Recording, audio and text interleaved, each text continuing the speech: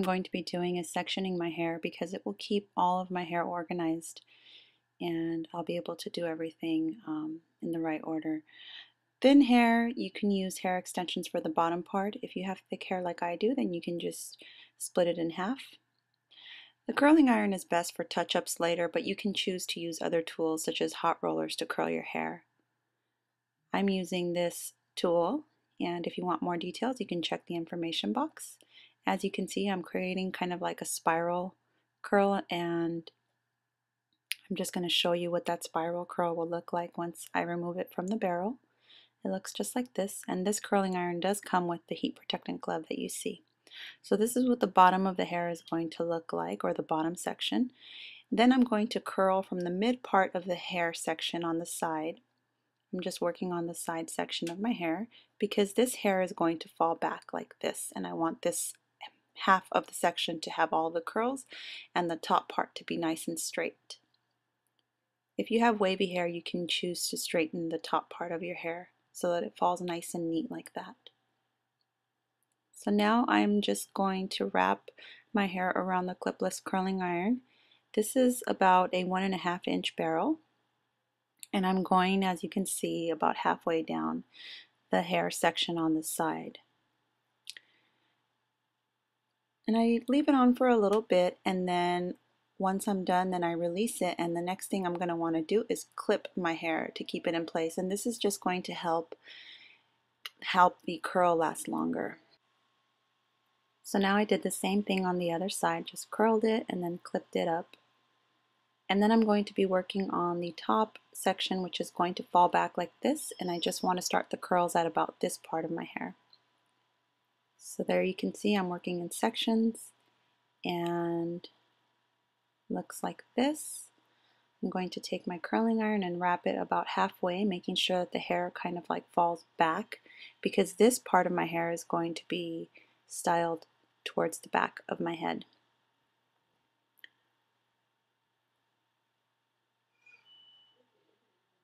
So then you can see there that I have all of the curls, and then this area, which is kind of like the pompadour area, combed back and then clipped in place for now, and just letting this cool. Once all of it cools, then I go ahead and release it, and then you'll see that I have all of the curly hair with the top part nice and straight. And this is just going to make it so much easier to style later. So now what I'm doing here is I am clipping the top part out of the way, and I'm going to leave the bottom half down for now. And if you're going to be wearing this for a wedding, French braids are best because they stick really close to your head and they're not loose. So you would create a French braid like this. 1 or 2 French braids is best.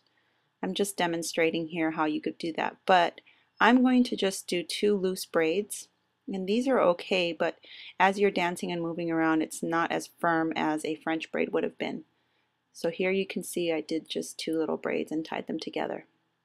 Now I'm taking my hair rat, and I'm going to put it right over those 2 braids, and I'm going to pin the hair rat into those braids, and those are going to serve as an anchor to hold my hair rat in place. So I added very many bobby pins to hold this hair rat in place. So don't be afraid to do that. Now I'm adding some hairspray to make my hair nice and tacky, and I'm going to be taking sections and wrapping it back and pinning it down. This is just going to hide the hair rat a little bit more, especially if the color doesn't really quite match with your hair. So you don't have to do it perfectly, just add as many layers as you can. And once I'm done with that, just make sure that you add a lot of hairspray for each section and pin it down like so. You can tease it also if you'd like to add some more lift.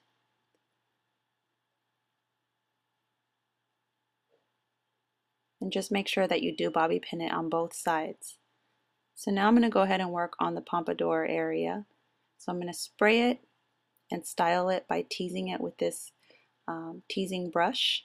And I'm also going to make sure that the front is nice and smooth. So teasing it will just create more of a bump or a lift. So then I'm holding the hair about halfway and I'm twisting it. I'm just going to kind of like tease it a little bit more, add a little bit more hairspray or anything that you need to do. So then just hold it about halfway, and if you kind of slightly twist it and then push it forward, it will turn into kind of like a little pompadour. And then make sure that you spray it to hold it in place. When you pin it down, make sure that you use bobby pins on both sides. And there you can see I'm pinning it down on both sides with bobby pins. And then I'm just going to spray it a few more times. I really want this hair to last, or this hairstyle to last, which is why I'm using a lot of hairspray. So if you're using this for a wedding or for anything special, you really want to make sure you put a lot of product that's going to hold it in place. So here I'm taking the side section, which is going to go right on top of the actual hair wrap. And I'm teasing it, doing the same thing that I did with the pomp in the front, spraying it with hairspray. I'll come back and fix this area a little bit later, like to make it nice and smooth. But right now, more importantly, I am teasing it and making sure that it goes really poofy on the side. And then I'm going to make sure that these curls kind of like swing around and hang on the side. So I pinned that down, and then I'm going to shake my head a little bit to make sure it doesn't fall off if I'm dancing or anything like that. If it does fall off, just make sure that you add some more bobby pins to hold it in place.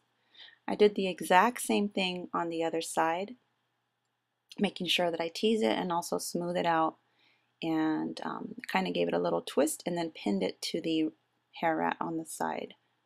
So now I'm smoothing out the flyaways by spraying some hairspray and then running a nice little comb through it. Be very gentle and be careful not to mess up your style. I'm just touching up the curls here, as you can see, and this is because I've been styling my hair so much that I kind of destroyed a little bit of the curls. Now I'm adding some final touches to create the look that's very similar to Sarah's in the Labyrinth movie.